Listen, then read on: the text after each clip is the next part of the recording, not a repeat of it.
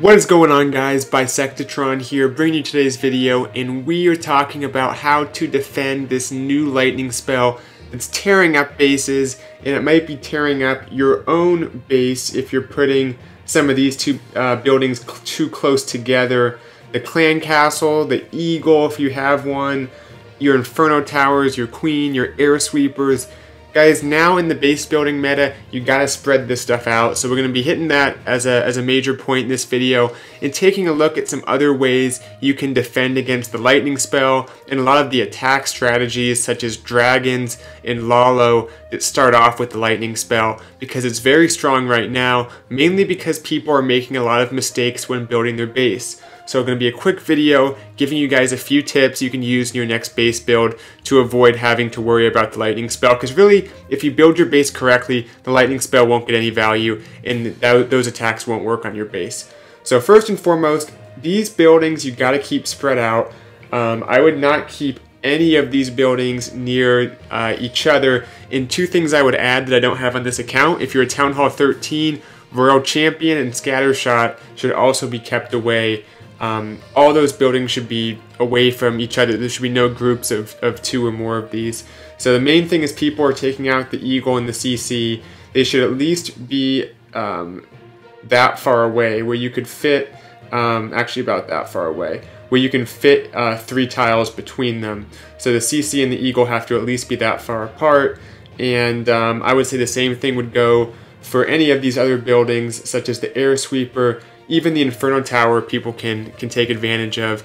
And also the air defense, you don't want to pair that up with any of these either, because most attacks use dragons or Lalo and they want to take advantage of your base not being able to defend against air after the lightning spells are used. And we'll talk more about that in just a moment.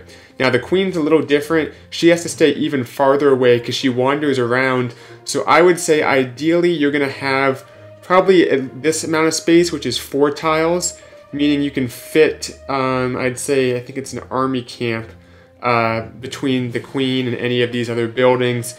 But even more, the more the merrier. The queen is really what people like to drop lightning spells on. That, CC, and Eagle are the biggest ones. But also we're seeing people use like 2 lightning spells to take out your air defenses, take out your air sweepers even, and doing that multiple times across your base. A few other tips before we get into that specifically. If you're a Town Hall 12 or Town Hall 13, it can help to sometimes put these buildings right next to your Town Hall. You can see the air sweeper is touching the Town Hall, and what that's going to do is if people lightning it, they may activate your Town Hall, which is something that most of the time they're not going to want to do because it will light up right away and it can target troops as soon as they get within range. Whereas oftentimes the attacker would prefer the Town Hall not to activate until, let's say, dragons start attacking it, if it's early in the attack and it hasn't hit 50% yet. So that can be done with some buildings. You don't want to put an Eagle or the Inferno Tower touching your Town Hall, but you can do that with perhaps the Clan Castle and air defense, even your defensive queen, because people are not going to be able to lightning down your Town Hall. It has too many hit points unless they're going to use like all their spells, which I'm not even sure if that would do it. Maybe an interesting video to look at. And actually, I don't know if it does damage to the Town Hall because it might be a storage technically. Good question for the comments. Let me know if you think the lightning spell will damage the Town Hall. I actually haven't even tried that. But either way, I'd recommend putting the Town Hall next to some of these buildings, situationally. Also, of course, because we're talking about this being paired with dragons or Lalo, I would say put most of your expos on air/ground as opposed to just ground. You might have one X-spell if you're like a Town Hall 12 or 13 and you have all 4 of these expos, or I think maybe even, no, I think it's 12 and 13, maybe Town Hall 11 too has a 4th expo. Actually, yeah, I think Town Hall 11 does as well.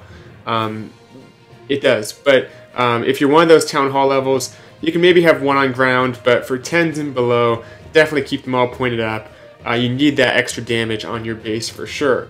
Let's switch gears because we've talked mainly about defending the 7 lightning spell plus earthquake that's been crushing the clan castle, the eagle, the defensive queen. But people are even sneakier, especially at lower town hall levels, town hall 9, town hall 10, even town hall 11, and all the way up really, but the lower town hall levels especially.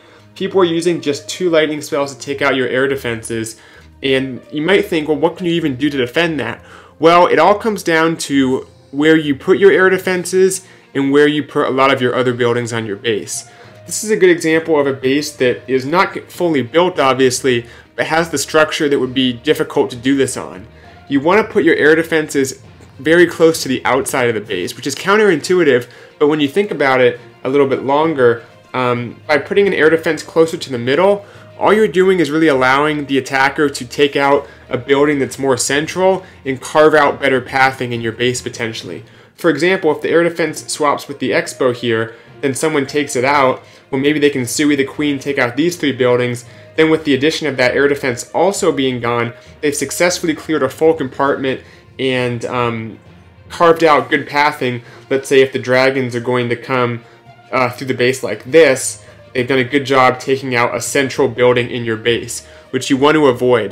Pathing is very important for attacks, and if you can make it difficult to have narrow pathing through your base, you'll be successful often. So having the air defense on the outside of the base means if they use the lightning spell on it, they're only taking out an exterior building, and they're not going to neutralize any buildings deep in the base, which are the ones that are going to do the most damage over time. So you put your expos in there. You also have lots of storages around the base, and what that's going to do is it's going to make dragons get stuck on them. Now with Lalo, it also helps having things spread out. Sometimes you want to make sure multi-infernos have a lot of defenses in their radius, so there's a lot of buildings the balloons have to stop at while they're being targeted by that multi-inferno before they actually get to it.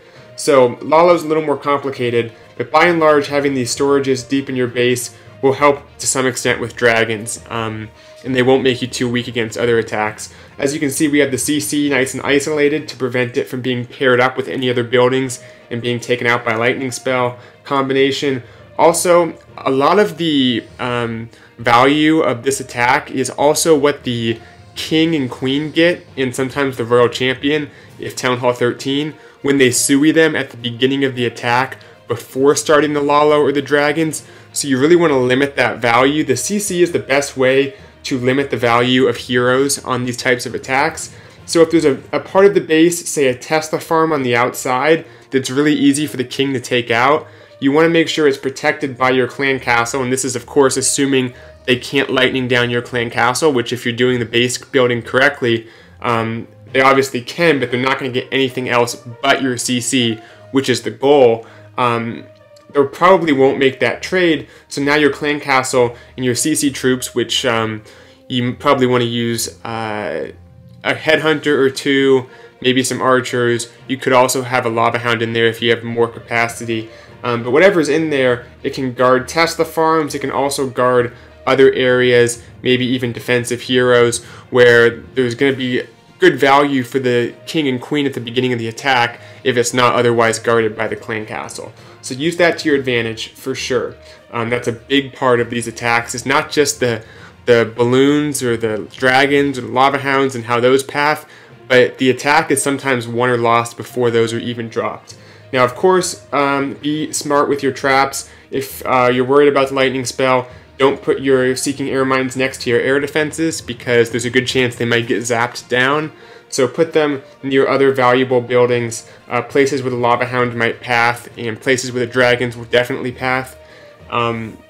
Also, when you're thinking about dragons, you don't want to put your traps, whether they are your Seeking Air Mines or your red bombs, don't put them in a place where the Warden's ability is likely to be used, because they'll get soaked up and they won't get any value as the troops are invincible for that period of time.